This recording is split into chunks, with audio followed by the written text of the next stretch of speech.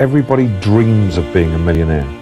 You believe everybody can be a millionaire. Why? Well, I think there's an infinite source of supply. We've been endowed with mental faculties that the most erudite scientists won't even guess at. I think most people wander around in a deep sleep, and they don't think, they don't invest in themselves, and the second they wake up and start doing that, everything starts to change. $1 million is not a lot of money. We're creative beings. We're working with an infinite power. And once we start to understand the power of our mind and then start to understand how to utilize it properly, then we'll understand that we can do virtually anything. We are spiritual beings living in physical bodies. And we've been gifted with something called an intellect. The great law, briefly and simply stated, is that if you think in negative terms, you will get negative results. If you think in positive terms, you will achieve positive results.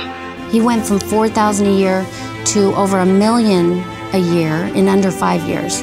And then he was so fascinated, he had to know why, so he started to study it. And that's where he really gained a deep, deep, deep understanding of paradigms, conditioned way of thinking, why we do what we do. Thinking of why you can't do something is never going to do you any good. And keep thinking until you start to think of thoughts of how you can do it. And the way will be shown to you. It comes in the form of images in our mind. Think of how you can and not why you can't. There is a place. Don't let it fade.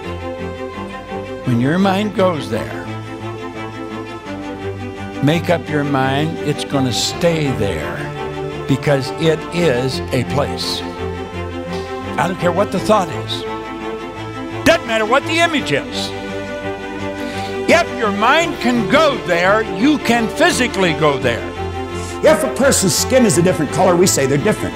If a person lives on the other side of an imaginary line, we say they're different. If a person speaks a different language, we say they're different. If a person is a different sex, we say they're different. Are they? No. They appear different to our sight.